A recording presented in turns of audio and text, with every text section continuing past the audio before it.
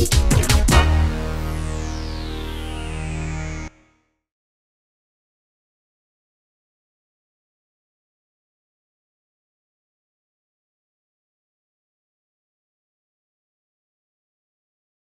are looking forward to this year and next. So two fronts. One is geographically, as I mentioned earlier, we've just started doing transactions in Southeast Asia with a base in Singapore.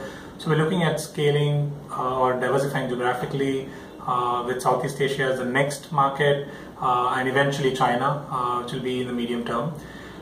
Within India, we're feeling very, very good about the kind of opportunities we are seeing. Given that the equity environment again is fairly lukewarm, this is the time that companies can buffer whatever liquidity they have, ensure that they have enough fuel to take them through the next 6 to 8 quarters so that they're not raising money when the market is suboptimal for them.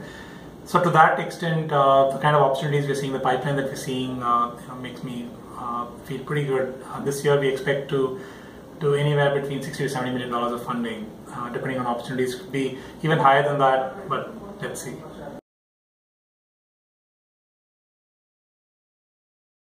Well, when something's not broken, one shouldn't fix it. So I think what we've got going has been working reasonably well for us. So we're pretty happy with our strategy. I think the overall venture debt pie is expanding.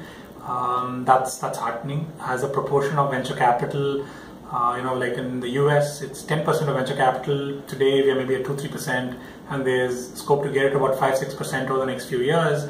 And that's a significant chunk of capital that needs to be invested. So there is a large opportunity, and we are very happy to be blessed with very strong relationships within the venture capital community, and we take that very seriously. And there's a ton of amazing founders out there, and we're seeing that the quality of companies and quality of ideas is definitely improving, and overall the ecosystem is maturing. So good steps, good sizable steps which have been taken over the last 6-7 years across the ecosystem. So we'll keep doing more of the same. The only other angle I think you'd see more of us is the pre-Series A, where conventionally we don't provide capital to these companies. We want to spend more time, educate how these companies can optimize their capital structure, and also get more familiar with the kind of businesses that are getting seeded, and hopefully over a period of time also contribute more to that ecosystem as well. It may not be through capital, but through other forms of support.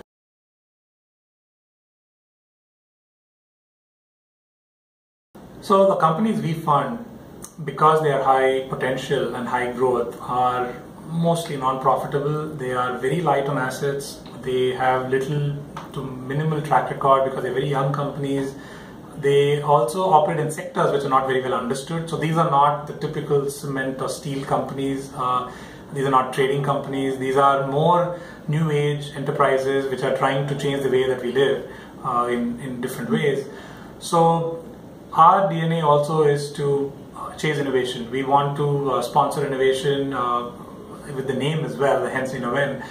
And our intention is to take higher risk for these kind of companies where the DNA is more to be innovative, differentiated, and not necessarily recreate what's happening in the brick and mortar world.